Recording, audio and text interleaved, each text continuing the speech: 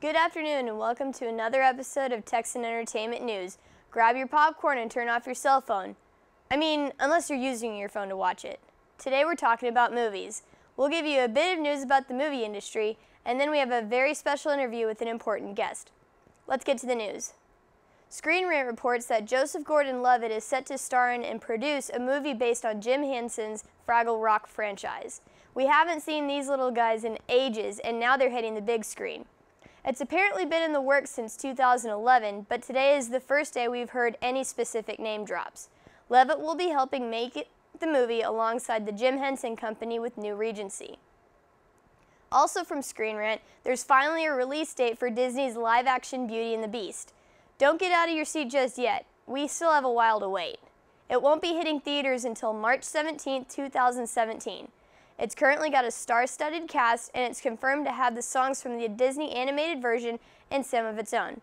We'll report more on it as it comes out. Now for a Texan Entertainment News interview. Take it away, Jack. Good afternoon, everybody. Welcome to another interview with Texan Entertainment News. I'm Jack Cochran here. How would you introduce yourself, sir? I am Michael Barker, and I am the co-president of Sony Pictures Classics. So we have a couple of questions for you today for everybody. We talk a lot about movies on Texan Entertainment News. We love them. We have at least one or two movies on every single episode. Now, the movies you work on are not necessarily the ones that you'll hear on Twitter all the time, the more popular out there movies. The ones you work on are more indie films and documentaries. Is that correct? Well, there are two different kinds of movies being made right now. The mainstream studio movie that is released on thousands of screens on the same day, and the other type of movie is the independent film, which is released in a platform release, which means it's released in a much smaller way at the start. However, it can very easily, not easily, but it often becomes a mainstream movie over time. So it's, I really do the kind of movies that are talked about on Twitter, but usually they're talked about several weeks in as opposed to opening weeks. Movies like Crouching Tiger, Hidden Dragon, which open on 8 screens on the opening day, but then grew to thousands of screens 9 weeks later, or Midnight in Paris. It opened on 8 screens on opening day, and it grew to somewhere around 1,000 screens after 4 weeks. So it's a different mindset than this wide opening day release. But the fact of the matter is, in a lot of ways, these films are the independent films are the ones that become evergreens. And at the end of the day, after the video, the VOD, the TV cycles, the streaming cycles, in a lot of cases, those independent films will end up being seen by more people than those films that open wide on opening day. Because the goal with the independent film is to become an evergreen. Is to become a movie that's watched year in, year out. That's the goal. The goal of that mainstream wide release on opening day is not necessarily the same thing. So with all these streaming services and all of these festivals and competitions that are out there, these indie films are experiencing a lot more growth, and they're experiencing a lot more platforms for them to grow onto. Which one of these movies that you've worked on would you say you think experienced the most growth in its run? Well, the most growth was Crouching Tiger, Hidden Dragon. We've had a lot of successes. Midnight in Paris. This last year, between Whiplash, Foxcatcher, well, right now still Alice is a big, it's growing every week. The idea that Still Alice, this movie with Julianne Moore, that's a very serious drama about onset Alzheimer's, will ultimately do $20 million, is pretty much an amazing feat. So I've had many movies that have had big growth possibilities. In the documentary area, a movie like Searching for Sugar Man, which started very small and just gained a following, and has a bigger following every year. Same with Inside Job, a documentary we produced about the economic implosion of 2008. Its followers continue and grow. Which was the first movie that you worked on in your career with Sony Pictures Classics? Well, the first movie we had at Sony Pictures Classics was Howard's End. We had invested in the production, and it opened at the beginning of 1992, and it went on to the following year to win 4 Oscars and or win 3 Oscars and be nominated for Best Picture. So that was our first film there.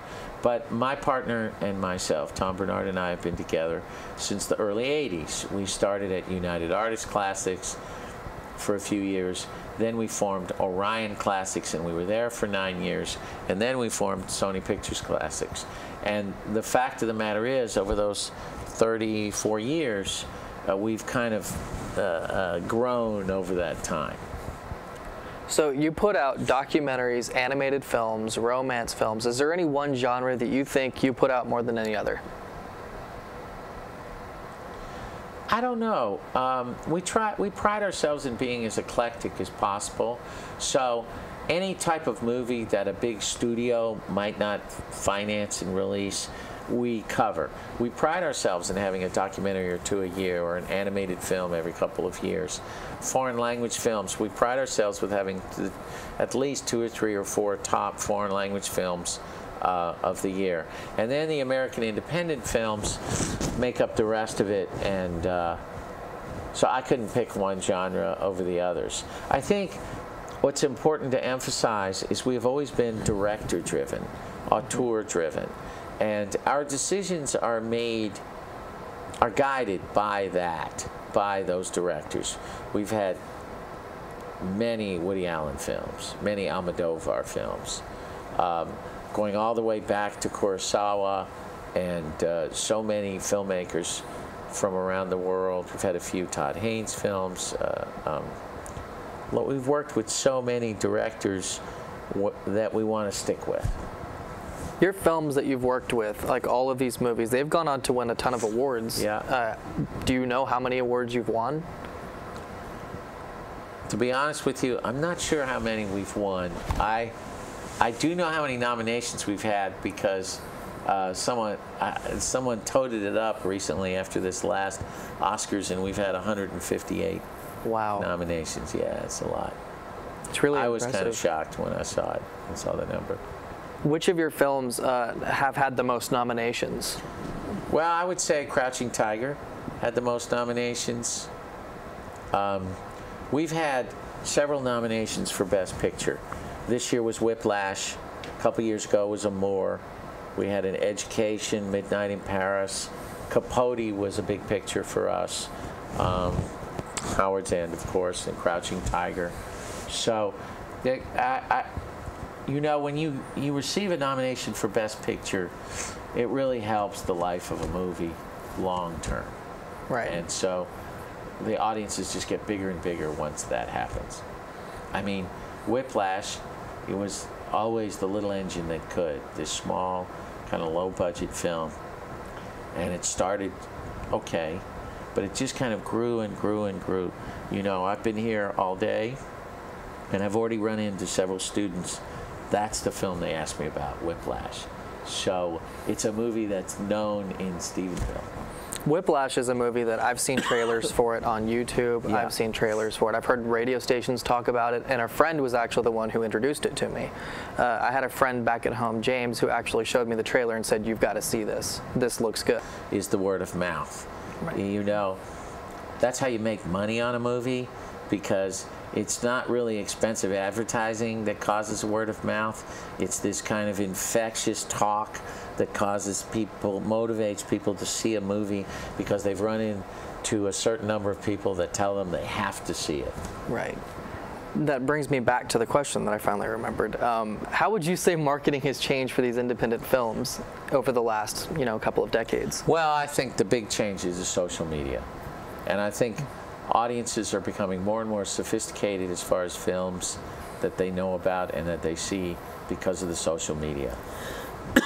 And the independent film, it's always been very high risk to overspend on an independent film, because so few of them can turn into what these big studio films can turn into. Social media, the cost of advertising on social media, it's so much less than the cost of advertising on television and newspapers and print, and that has helped so many movies get into the eye get in front of the eyes of audiences that would not have paid attention to those movies before. Do you have any advice that you'd like to give to college students who would like to work in the film industry? See as many movies as you can. Understand this sense of film history. I realize it's very overwhelming, that you may not know where to start. I saw a list yesterday. Martin Scorsese made a list of the 85 movies essential movies you have to see in your lifetime. I think it's important to check out the catalog of the Criterion Collection, where they pride themselves in some of the best movies ever made. It's important if you want any piece, if you want a profession in the entertainment business, it's important to have that sense of history, because that sense of history and the knowledge of those films and finding your own voice in why you like this one but don't like that one, and you can talk about that intelligently, that will get you far, because that kind of knowledge is power in a way. Okay, I've got one final question for you. What can we look forward to coming out in the next coming months, next coming years with Sony Pictures Classics? Well, we have the new Woody Allen film next summer. It's called Irrational Man. It's really wonderful. It's with Joaquin Phoenix. It takes place on a college campus, and Emma Stone and Parker Posey. And it's just astounding that Woody Allen every year can come up with a new fine film, and this is really one of his really great ones. We have a film from England called Testament of Youth. It stars one of the stars of Game of Thrones. It's in the Downton Abbey genre, and that would be a perfect movie to open in the summer as an alternative to the big blockbusters. And then we have a movie starring Mark Ruffalo. Mark Ruffalo is one of America's finest actors. Yes. We had him in Foxcatcher this last year, where he gave the spectacular performance. He was also in Normal Heart and To Begin Again and so forth in the last year. But the movie we have coming up starring him, it's called Infinitely Polar Bear. It's written and directed by a new director. Her name is Maya Forbes. It's quasi-autobiographical, and Mark Ruffalo plays a father who has a bipolar disorder, and he is taking care of his two kids. And Mark Ruffalo gives one of those performances. I would not be surprised if he's on the short list for awards next year. Okay, I'll have to see that one. All right, well, thank you for your time. We appreciate you having in Jack. here. It was very nice meeting you, sir. Nice meeting you, too. Now back to you. Thanks for tuning in. It's been fun, and thanks for not letting your phones go off. We don't have any previews to give, but we do have some credits. Today's show is produced by Alejandro Araguin and Justin Pack. Have a great day, Tarleton Texans, and no texting during movies.